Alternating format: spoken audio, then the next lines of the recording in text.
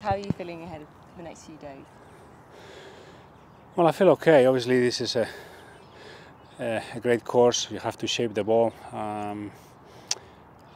Some of the holes, at least for me, are a little long, but overall, I think it's a great track. And I played well last week. I need to tune up, a couple of things in my game, but we'll have to wait and see.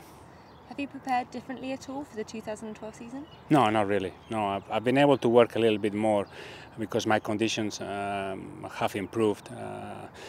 I don't have such pain as I did last year, so it's more just aches here and there that I can cope with, and that allowed me to practice a little bit more in winter time, and I think it showed the last couple of weeks.